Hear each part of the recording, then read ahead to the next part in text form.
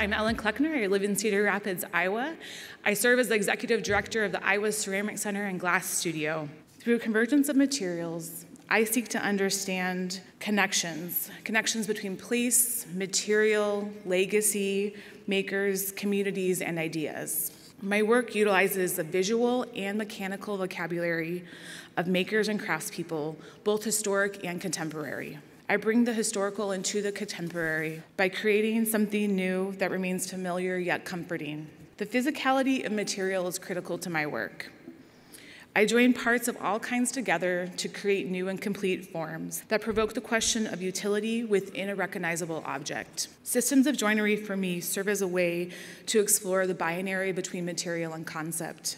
I use unlikely combinations of media joined together, such as wood and basket reed, steel, and clay. These illustrate the connections between materials. In my piece, Form Juncture, I collaborated with metalsmith Mike Sneller to create a dovetailed joint made of wood and steel that's over 6 feet tall. I carved a 3-foot log and then worked with Mike to fit steel components that I created but utilized his expertise from.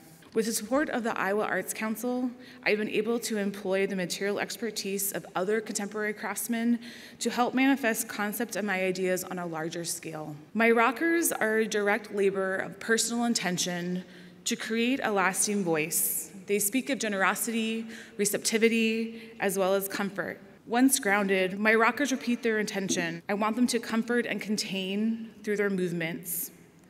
By creating these new forms, I am exploring the concepts of maternity, as well as the collective care that is required to create and nurture something new. In my piece, Junction 1, Embrace, I joined the familiar materials of basket reed and clay together to create a new enclosed form. In this piece, there is no adhesive, no glue. This allows the materials in the future to be separated without compromise with one another. This in itself is a key concept of my work, mutual reliance. Each of my pairings of materials find balance within a 2-part system. The materials become interdependent while maintaining individual integrity. It's at this moment of balance that my visual narrative depicts the moment of mutual reliance that materials have on one another in order to create new and everlasting forms. I approach collaboration with the same concepts that are seen in the physicality of my work. A mutual reliance of independent makers that come together to create something new. I employ exploration and play paired with traditional craft practices to create with the collaboration of makers within a community. I am part of a long-standing collaboration with artist Linda Tien titled the Implement Archive Project. For the better part of a decade, we have investigated what is commonplace by exploring and altering familiar objects usually found within the home. Our collaboration is woven into each of our individual studio practices. Working within this creative partnership has allowed me to re-envision and reconsider what is personal practice. It's also augmented my idea of what is conceptual growth. My clarity of voice as an artist has emerged within the space that only time can allow. Time away from formal training within the academic sphere, and time focused on my own personal practice. This has been paralleled with my time leading a community center of makers in a non-competitive learning environment. I believe that the future of ceramics is more complex than ever. It's my goal that we bring an interdisciplinary approach to creative development and to cultivate new approaches to ceramics, both traditional and non-traditional. I hope to spark conversation and actions within our greater community. It's my investigation within my work and my intentions within my studio practice, alongside my community development, that I believe will continue to help move this conversation forward within our community. Thank you very much.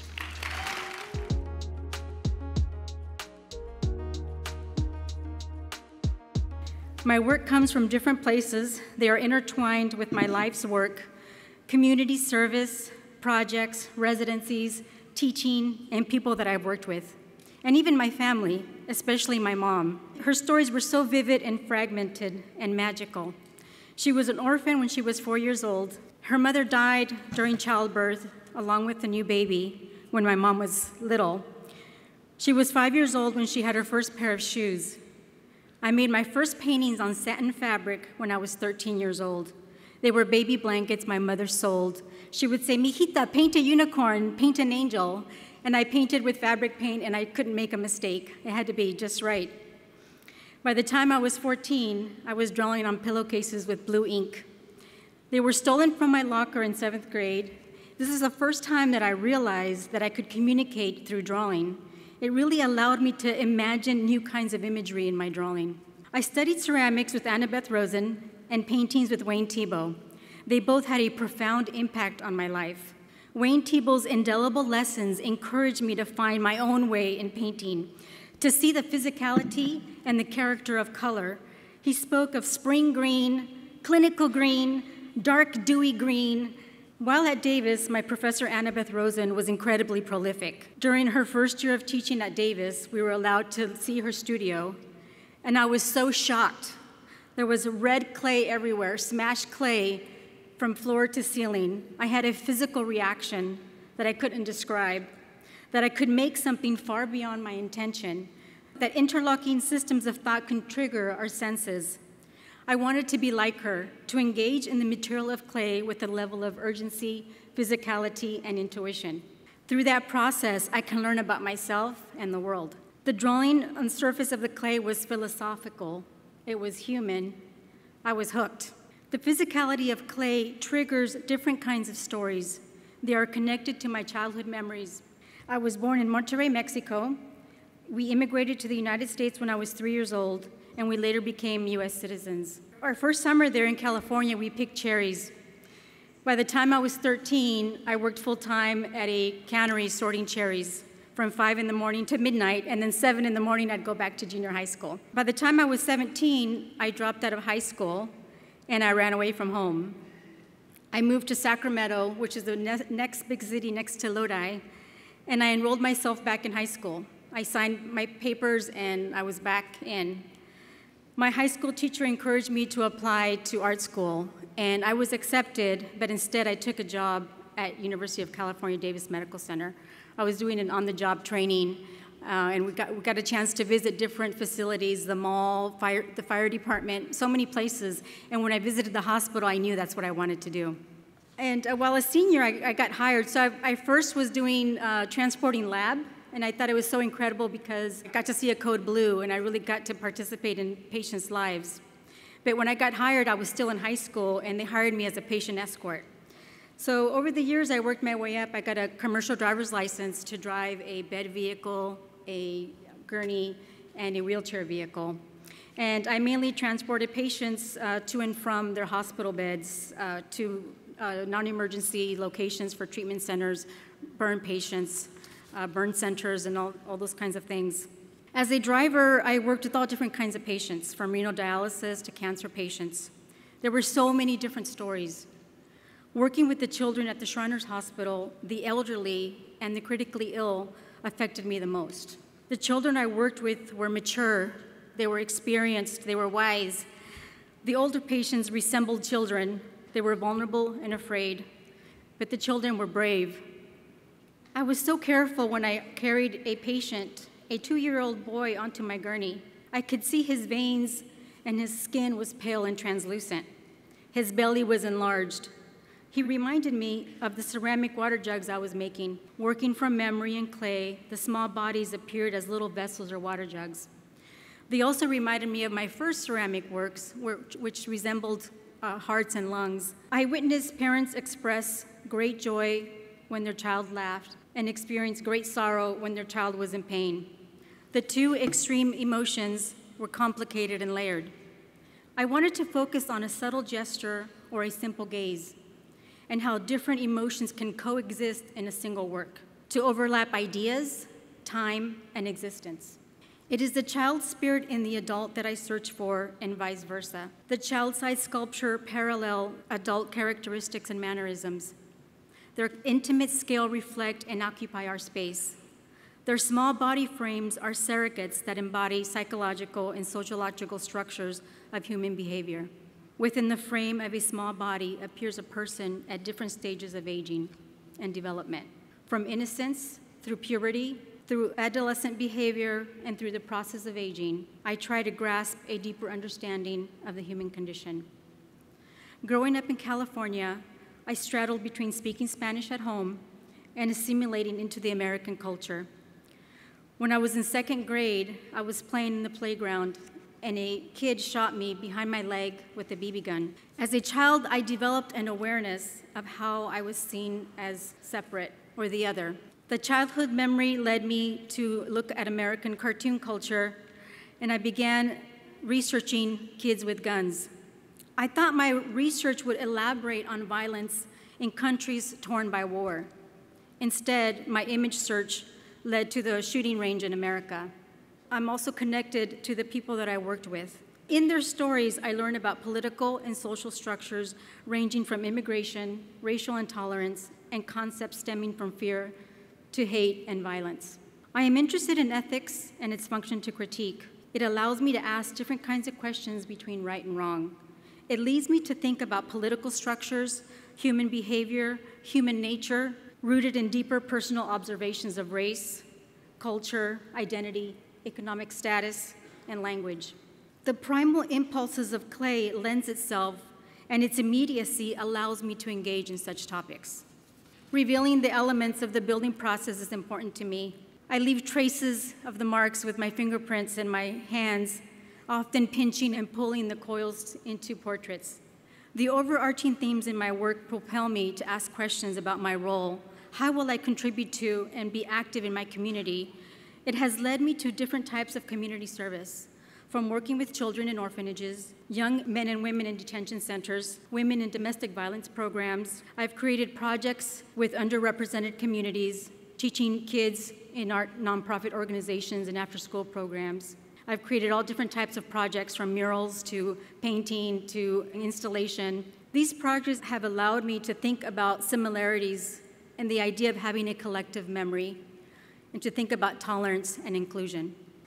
Thank you.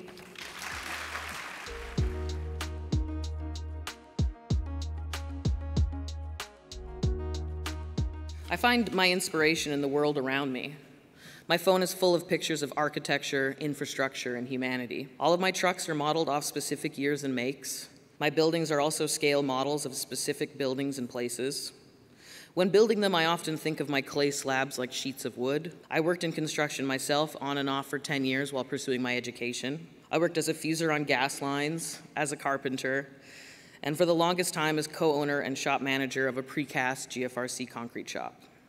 I am a first-generation student, and for a long time, and even now sometimes, I feel more comfortable in a shop than I do in academia. When making my buildings, I often feel like I am a giant on a construction site. I refer to my experiences in the trade when constructing a piece, and much of my research is spent learning how different building techniques are done. I investigate, say, how a flat roof is made, or maybe say how a row house is framed, so I can repeat the same steps and honor the people who did it on the original building. I have lived in the United States for almost 9 years now, and in that time, I have lived in 7 different states, following the work just like my dad did when I was a kid. In each of those places, I have seen the same struggles caused by rising prices, low wages, and an ever-increasing wealth gap. Market forces, greed, and political whims force people to move across countries and borders. As Dolores Huerta reminded us in her powerful keynote on Wednesday, 10% of the American public has hoarded 80% of our wealth. I probably consume too much news and too many podcasts, and I definitely ask too many questions when I meet new people. But I think a lot about people. I think a lot about their spaces, their homes. I think about their corner stores, community centers, and workplaces. I think about who controls those spaces: landlords and slumlords, redlining and gentrification. I think about who made those spaces: the cribbers, gas fitters, and painters. I think about how all the stuff got there: the long-haul truckers, the electrical grid, or the mail person. The people who feed us, keep our shelves stocked, and package our orders. Those people who we call essential workers, but don't treat them like the heroes we espouse them to be. I'm interested in this network of people who, when they come together, can literally move mountains and build skyscrapers. There is so much invisible labor that we don't appreciate until the water won't turn on in our showers or our furnaces won't light in a snowstorm.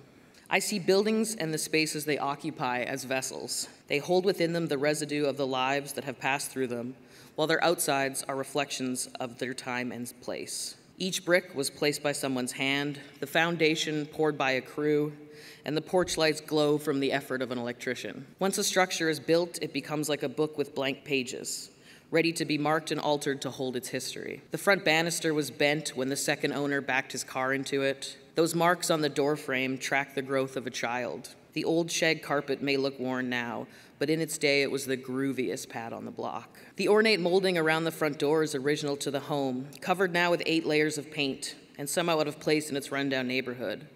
But this molding hints back to a time when the jobs were union and the hope was palpable. We can look to these vessels to learn the history of a neighborhood and its people. We can look at them and see the current state of an area, the economics, immigration, and social pressures. I understand the buildings in Edmonton, and I can probably interpret most in Alberta. But when I left Canada, I became an observer. The USA has a history that I know the basics of, but there is so much more regional history I am missing. As I move across the states, I use the buildings like signposts, which I try to interpret. I'm an outsider looking in, trying to understand the social and economic constructs that I have landed in. In California, yellow lawns signaled drought. Seemingly countless Mexican restaurants spoke of colonization and immigration, while astronomical rents signaled the tech boom, whose fingers of gentrification had begun to spread cubist concrete boxes across the bay. But there were still whiffs of its hippie past in the streetcars of San Francisco and the small ramshackle beach houses in Santa Cruz. Kansas was divided down political lines, Dems in the city, Republicans in the country. But Kansas was proud of its history. Old structures still carried the battle scars of the Civil War when they fought hard to be a free state. Philadelphia's roads were muddled with potholes and lined in my neighborhood with boarded-up homes. Signs of a large city in poverty with a failing public service. A choice made by a few to focus on the wants of a small faction over the greater good. It is visually the most aggressive and influential city that I've lived in. As I would drive through my neighborhood, I imagined what life was like before the corner store was shuttered, back when there were no burned-out homes and empty lots. In Philly's architecture, I read hope and resilience. In its people, I felt pride, kinship, and an attitude of DIY urbanism. Nothing can stop someone from Philly, not even Crisco on the light poles during the Super Bowl.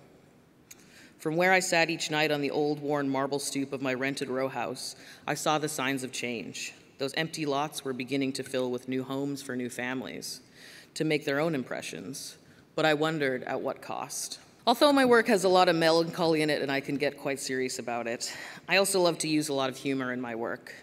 As the great Mary Poppins once sang, a spoonful of sugar helps the medicine go down. The COVID pandemic has affected all of our lives. Shortly after it began, the world was also coming to terms with political upheaval and racial injustices. I found myself wanting to make angry work at the time, burning buildings and ruins, but I decided the world had enough anger without me adding to it, so I turned to humor and began to make my series of dumpster fires and trash candles. So each of those candles contains within their wax trash from the past few years. So here we can see we've got some horse brushes, a little nod to the ivermectin. We've got some scales, because if you're anything like me, you drank a lot of beer and ate a lot of chocolate in the beginning. Kleenex for all of our tears. There's some TV remotes for all the marathons we were doing. And they're not here, but actually the 2020 mail-in ballots that are still missing, apparently I found them and they're in those candles. So I got a couple of them if you need them. At a time like this in the world where we all seem so divided, I believe that clay can still bring us together. Whether it's for whiskey or for a meal, clay has the power to connect and the power to heal. Clay makes space for conversation and contemplation, and has become home for so many of us. Seeing all of the kindness and smiles over the last few days has filled me with hope again, and it's fortified me to go back home and keep up the work. And I want to say to my sweet orange boy, Oscar, I'll be home soon, buddy. Thank you.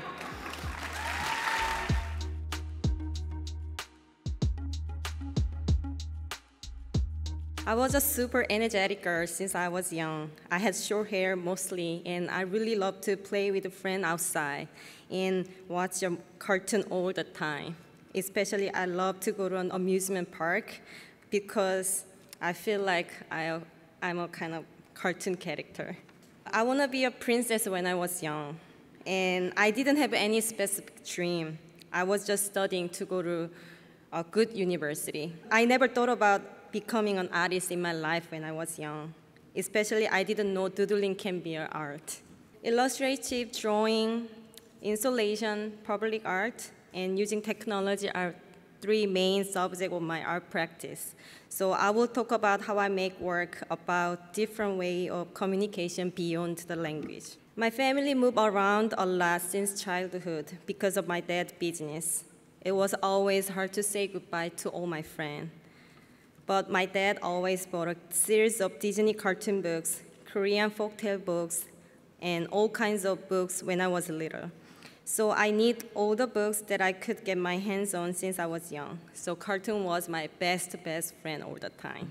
Especially I love Toy Story and Alice in Wonderland because I could imagine the sense of the passage of time, the space of the whole story, and feeling of sound and action.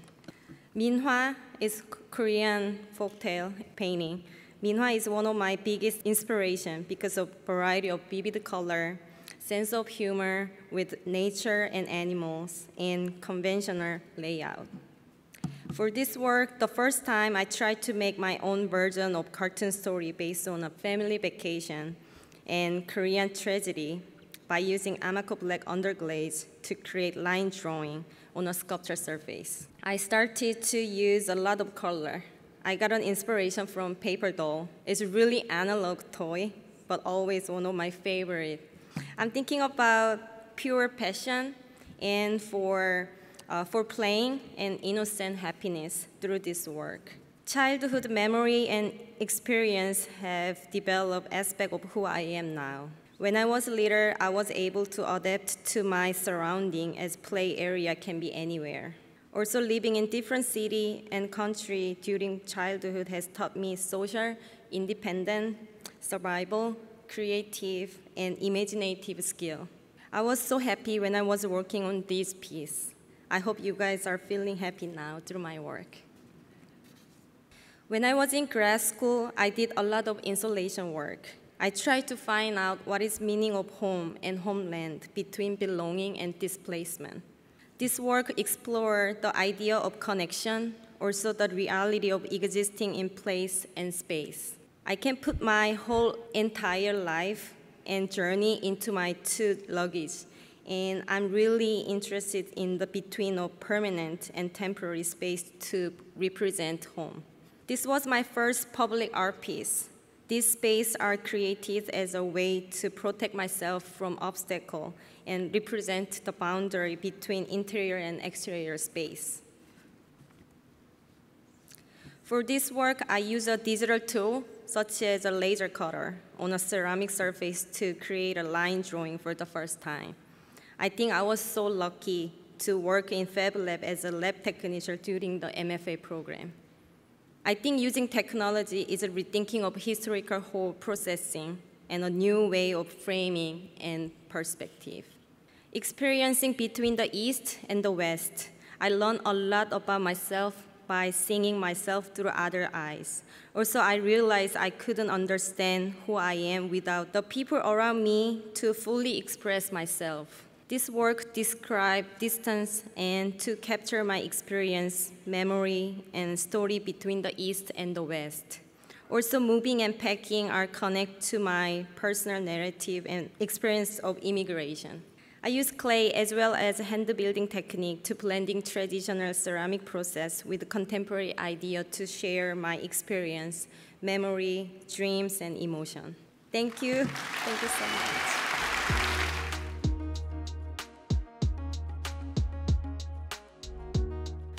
So my practice involves pushing materials to their limit and beyond, soliciting and confronting breakage and breakdown, and engaging in processes of reimagining and reformation.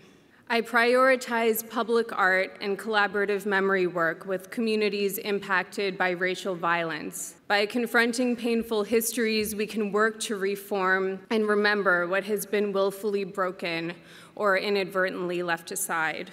In 2019 and 2020, I facilitated several large-scale mosaic sculpture projects created in community with hundreds of other people who gathered to honor Los Seis de Boulder, 6 Chicanx student activists who were killed amid their struggle for equity in education at CU Boulder in 1974. These students and activists died during a weeks-long occupation of temporary Building 1 on CU Boulder's campus, in which students demanded continued funding and growth for the educational opportunity programs which brought Mexican-American students and other marginalized students to campus beginning in 1968.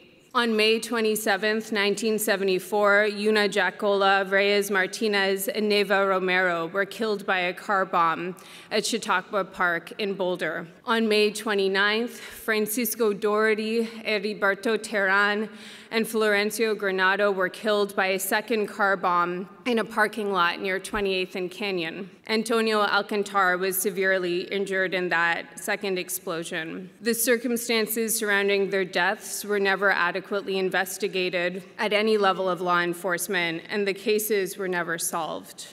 The first sculpture from this project, titled Los Seis de Boulder, was acquired by the university libraries at CU Boulder, and now it is permanently installed on that campus after 2 years of advocacy by students, alumni, and campus and community leaders against the university administration. The second sculpture, titled El Movimiento Sigue, The Movement Continues, was created in cooperation with the City of Boulder and will be installed at the corner of 28th and Canyon. It's currently on view at the Boulder Museum of Contemporary Art. A mosaic panel titled Santos at the center of this slide is installed at the William Wise Law Library at CU Boulder and is named for Santos Rodriguez, the Chicano boy who was murdered by Dallas police in 1973 and was the subject of student protest and advocacy at CU Boulder.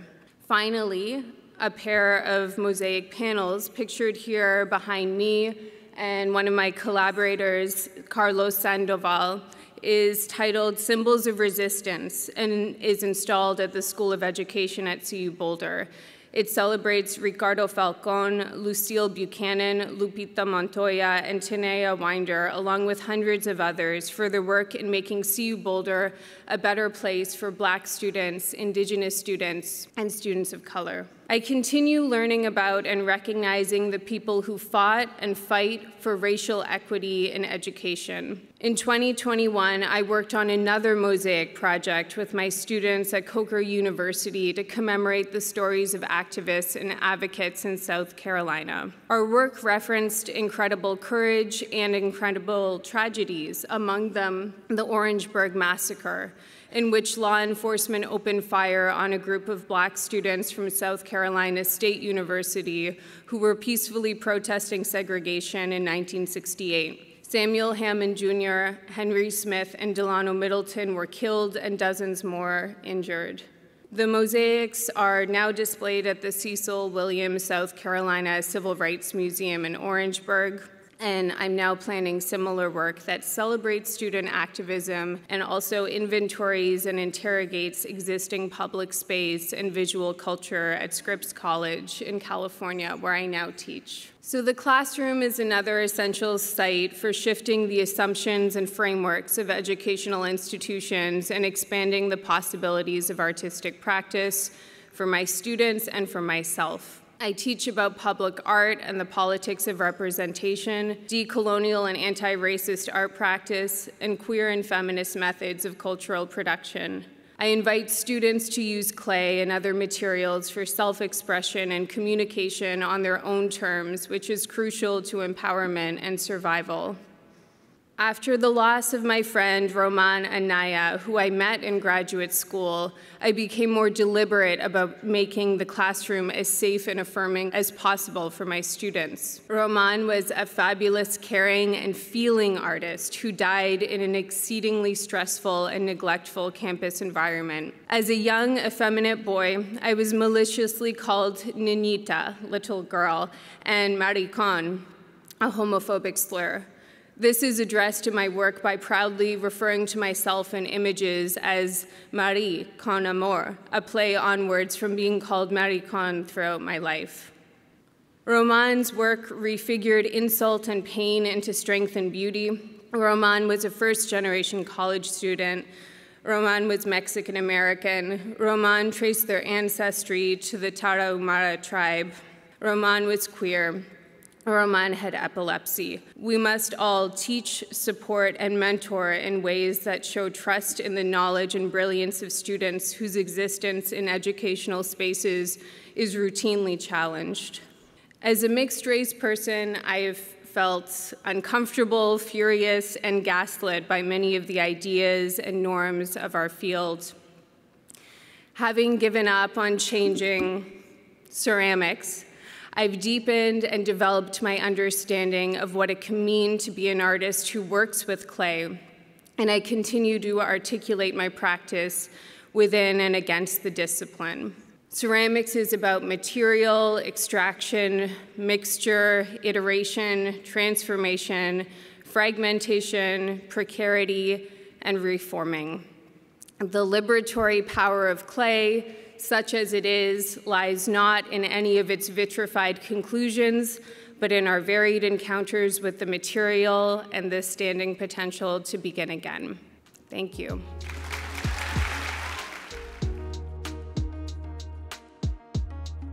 So I was born and raised in Bangkok, Thailand. I had never seen a flake of snow. I never spent more time abroad more than 2 weeks in a row. And in 2019, I earned an MFA degree from Edinburgh University in Pennsylvania, just in half an hour from Lake Erie, so the winter situation there was rough. I think I met my snow quota for my entire life. And I got my BA in ceramic design from Chulalongkorn University, where I now teach. My family, my ceramic, my Q-pop, and myself on FaceTime because it was a thing when I was in school. I'm showing you guys my student visa because my time living abroad was when I learned the most about everything in my entire life. It has been 3 years since I graduated, but every time that I take a good look at it, it still reminds me of who I was then and who I now become. Another thing about most visa that is not permanent is almost like not real life. So that's why I want to talk about my experience and how I have been through my time there and really affect my artwork. I don't want to art about my feelings. I don't know who made this print, but it was hanging outside of my studio in Edinburgh. Before this, with my design background and how Thailand is kind of limited to art scene, I didn't care enough to think about feelings in art. Then I came here and I have seen more art. I have met a lot of artists, and most of them make work about their feelings. So I came to a conclusion that everybody is doing the same thing, just in different way. After a while, I lost my interest toward that. I thought to myself that I don't want to make art that reflects the society, but I want to make art about the society that I want to be in and how can we make it better. And then I spent quite some time to look within myself. In 2016, I moved from Thailand to the States to pursue my master's degree, and I was unavoidably immersed in an entirely new culture. I was trying so hard to fit in. I want to talk like them, I want to walk like them, I want to dress like them. So in my first year, I was running around in the studio asking people what is the first slang that popped up in their mind. You can think of one. So we wrote it down and put this chart on my studio wall so I can see it and I can keep memorizing it every day. Something that I didn't get to learn in Thailand. I'm not gonna go through them. I don't think I should, but you could. And yes, they are really important. I'm being serious, yeah. To live in a small college town with less than 5% Asian population enhanced those feelings. On one heavy snow day, I was walking to the studio with bundle in coat and scarf with nothing showing except my eyes. I noticed a middle-aged white guy. He was staring at me, and all of a sudden, I just ran into the bathroom and looked into a mirror, wondering if a person can tell if I'm Asian based on these two gaps between my scarf and my beanie. I was trying really hard to blend in, and no matter how hard I try, it's still gonna be me with this face. So I feel like that insecurity not gonna do good for anybody, especially me. It's like no matter where I go, no matter how much I try to act like Americans or people here, I still gonna look like that polar bear. Even if the beak, I still not a penguin. Since then, the more time I spent observing others, I saw more and more people from around the world who share similar feelings. I realized that you don't need to fit in to be happy. Be unique.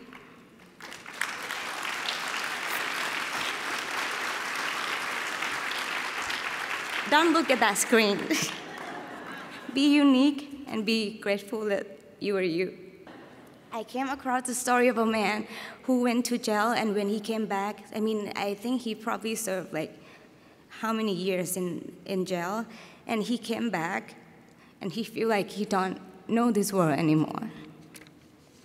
He saw a lot of people like with like the big phone and like tiny devices on the ear, and nobody was reading newspaper in subway anymore. He feel out of place. He feel like he has a lot to keep up. So I feel that from that story, it got me thinking, what if dinosaurs came back to life? Okay. What if dinosaurs came back to life in this present world? How would they feel?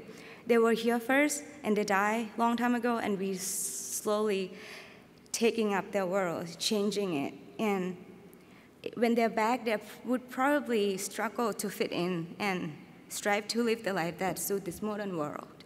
So my work is all about dinosaur as a representative of myself and people that are fitting in, or maybe just over it and just trying to live their unique life.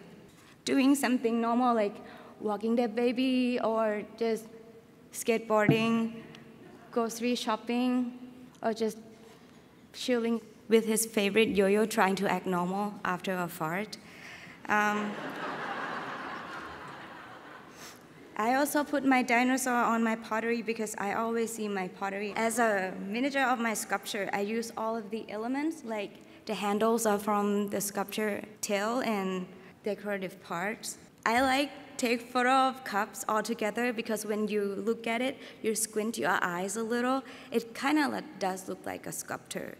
Most people, especially my mom, always have a comment that my mugs are not like functional enough, but I always say that I view them as the same as high heels. Definitely uncomfortable comparing to sneakers, but they are fun to wear and kind of make you special for a moment.